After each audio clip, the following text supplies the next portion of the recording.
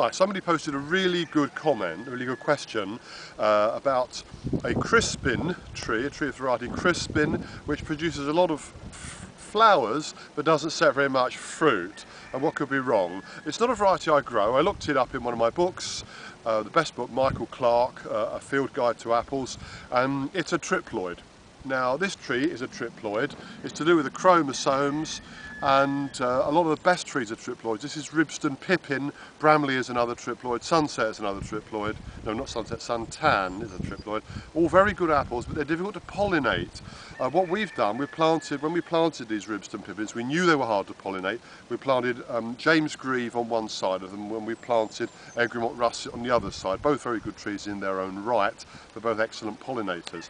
So what do you do if you've got a tree like Crispin or Ribston Pippin? It's not fruiting well for you. If you've got space, plant two other trees nearby it which give good pollen and which flower at the same time. But what if you haven't got the space to do that?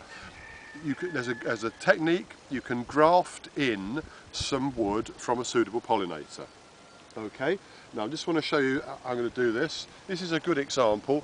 Now you want to choose a branch reasonably close in. You don't want to choose something that's right out on the very edge of the tree.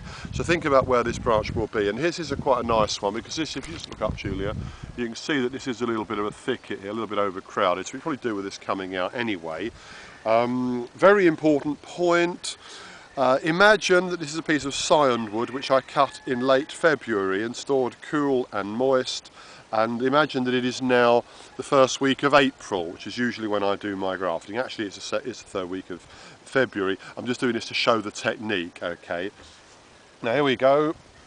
My lovely openal number 6, very sharp, little penknife. Always careful not to cut yourself. Cut that into a nice wedge, just the right shape. Cut this into a wedge, cut a wedge here that will fit it. Note where I lock my thumbs together, so that way I've greatly reduced the chance of cutting myself. You really need to do this to practice a lot before you actually attempt to do the grafting. You need to waste a lot of wood, you know, practicing to get the cut right. I haven't done that particularly well, so I'll just do it again. That one just didn't quite work out. I've been out of practice here. Takes a little while to get the technique dead right. So practice. You know, it took you a long time to learn to tie up your shoelaces, but you got there in the end, didn't you? Okay, so you see the shape of that?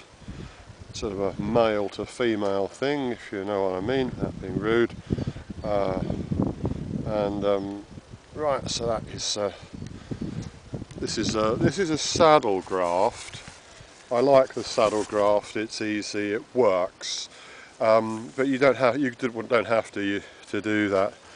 There are about 3 or 4 different grafts. Actually, I think life easier. I'm going to use a shorter piece of tape. There's about 3 or 4 different grafts I use. The saddle graft, the cleft graft and the rind graft, and as I've explained elsewhere, it's mainly to do with the diameter of the wood that you're working to. If you've got wood that's about 6 millimeters diameter to 6 millimeters diameter, then the saddle is perfect. If you've got a thicker piece, then the other types are more suitable, but the technique is the same. Okay, so you see what I've done there. This is purely a demonstration. I'm not going to leave that one, and that won't survive because this almost certainly won't survive because I've done that grafting much too early. But I'll just show you where we are, and I'll just walk back.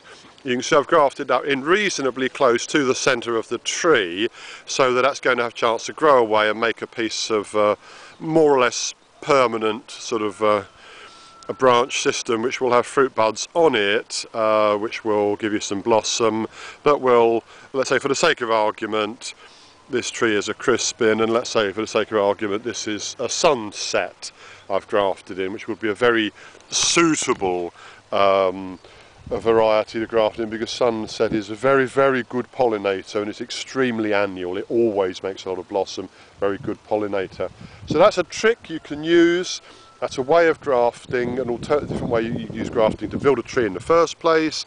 You can use grafting, as I've shown, to work one variety over to another variety, or you can use grafting if you have an infertile tree and you need a pollinator. You haven't got room to plant another whole tree, so you can just graft a bit in, and once that is mature and starts to produce blossom, you'll have solved your fertility problem.